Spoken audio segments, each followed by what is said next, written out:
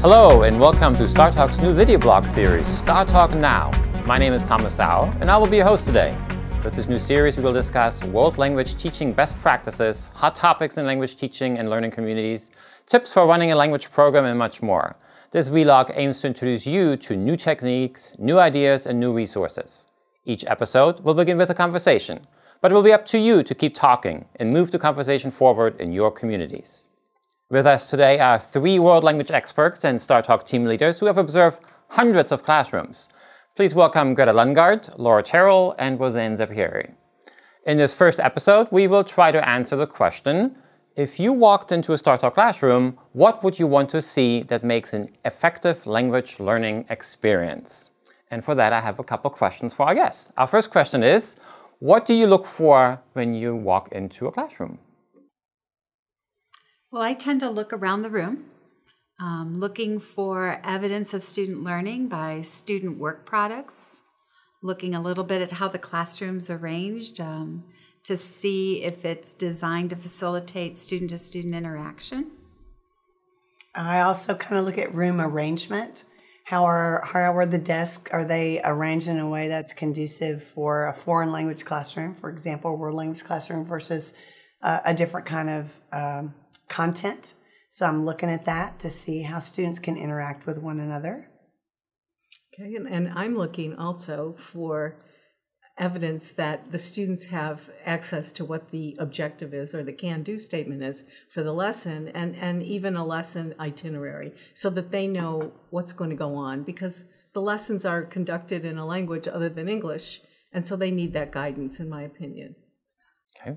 So then once you're in this classroom, what kind of routines do you hope to see to start a lesson? Depending on where they are in their lesson cycle, is this the input phase where the teacher is providing input or providing access to input? So is she checking then for comprehension as she goes? Or have they already done some input and so now they're in the processing phase? So I always tend to look for what phase are they in the lesson cycle. And in my mind, that's input, processing, and then leading to some kind of productive activity after sufficient amounts of each of those two things. And then how much are the students in the language? How much teacher-to-student talk is there versus student-to-student talk? But what does it look like? If you had somebody who was not trained, not part of the STARTALK family, not a language educator, a principal, a parent that walked in the classroom, what would be some of the things that you would expect a parent to see when they walked into a language classroom, a STARTALK classroom? What are the kind of things happening that you could see describing it? And just try to describe it without using, big words that we like to throw around. The kids might get up. Okay.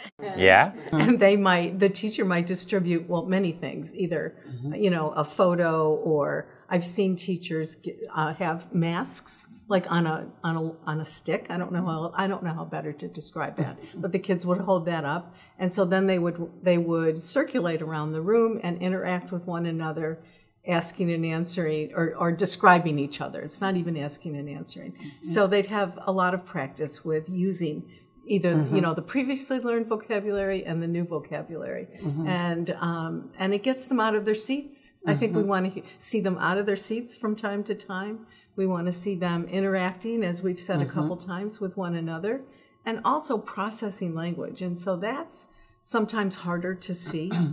So a couple of teachers I worked with before have described it, and they were untrained teachers, that an effective language classroom looks messy and looks loud. Would that be a good description? Yes. I've actually had people complain and say, well, that teacher's classroom is loud. And I said, well, that's a good thing. Because that means they're purposefully right. Okay. So why, talk about that. Why is that a good thing that it's loud? Because that means that students are using the language. And the only way to gain communicative skill and proficiency is to practice and to use the language. And they're using the language to say things they want to say, Right. which usually generates more interest and excitement, so the voice tone goes up. I think it's so important for this reflective piece, for the kids to hear others share. Yep, and for them to be able to share, because they want to. One of the biggest keys to this is that students feel that they can do this, that they feel that's why having them called can-dos is so important, because I've got to feel like this is attainable for me. But so I've got to know that, yeah, I still can do it. So building that can-do mindset, and so connected with being able to practice and use the language with my peers, not just with my teacher. Well, one lesson that I saw years ago that I thought was well done is that the teacher was trying to sum up a unit, and that can always be difficult, I think. And the way she approached it was to really give it over to the students, and yet with a lot of guidance. So they started to create together a semantic map of all of the, not only the vocabulary and the grammar, but cultural aspects in the unit.